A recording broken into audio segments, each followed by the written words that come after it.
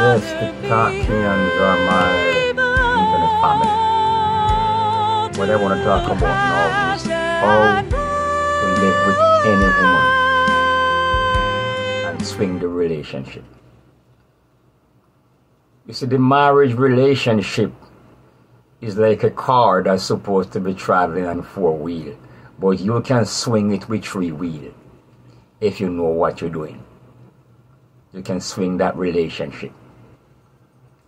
Because, say for example, you have 3 children with a woman, and you're going to leave and go marry to somebody else. When you go marry to that other woman, you might have 3 children with her same way. So now you have 6 child support coming up your trousers. What do? Might as well you just stay same place where you are. So you have to learn how to bend the situation to your advantage. Now,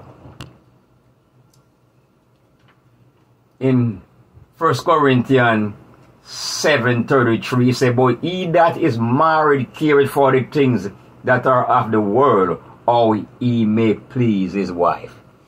So you must always try to please your wife or please the woman you're with.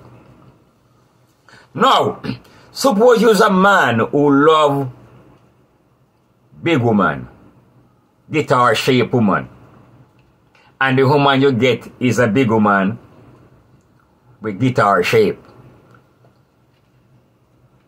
That's all you're gonna get.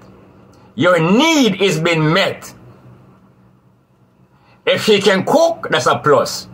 If she can wash, that's a plus. If she can talk to you correctly, that's a plus. If she have some kind of education, that's another plus. If she come from a good family, that's another plus. Accept her how she is and overlook all the faults that she have. Suppose you want a woman who have class and one who make you look good wherever you and she go, and the woman you get is like that.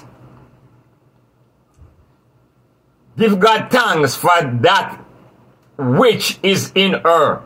Your position is already been blessed. So overlook all of her other shortcomings. Don't talk about it. Don't point it out. Don't blame her for it. Nothing. Just give her thanks for the one things about her that blesses you. If you is a person who loves sex and the woman have sex, she don't make you ask her for anything, give God thanks for that.